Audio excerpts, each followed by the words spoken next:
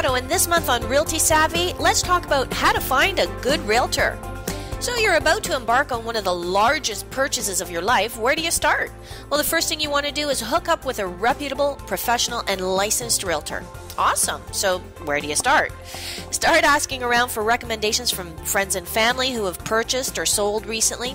Remember to ask exactly why they recommend this particular realtor, as your criteria may not match theirs. Next, if you enjoy going to open houses, you may want to strike up a conversation with the hosting realtor. This realtor may or may not be the actual listing agent, but if you get along with this person and you have a connection with them, you may feel that this person is the right fit for you.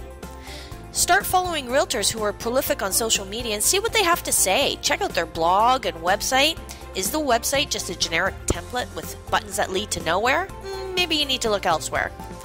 Look in the local papers and big papers to see who's advertising properties for sale or their services and see if there are a few names that stand out. Be careful though, just because they advertise doesn't mean they're the right fit for you.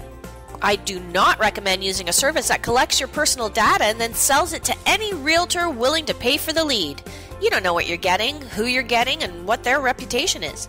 They claim to use top producers, which statistically in the Toronto Real Estate Board is someone who does 3 deals a year. In my opinion, that realtor's not adequate. So now it's interview time. You have a few names on your list. How to start conducting interviews. Call, write, or text these agents and let them know you're beginning your search for a realtor. How does this realtor respond? Do they offer information on the phone?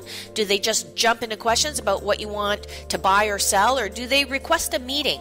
More experienced realtors will want to sit down in a calm, controlled environment to discuss the process, your expectations and their expectations, the paperwork required, and everything you need to know before you get rolling, and offer you a package of information to keep.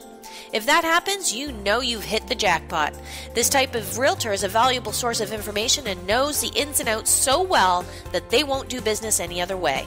During the interview, it's great to have a checklist of questions you'd like to ask, but don't forget to watch and listen. A savvy realtor will take the conversation a different direction than you might be expecting, and you just might miss some important nuances and information that didn't make it to your own checklist, so don't fall into that trap. You want to look for someone who's hardworking because they have their finger on the pulse of the market. Savvy because knowledge is very important. Professional because there are ethics you need us to follow.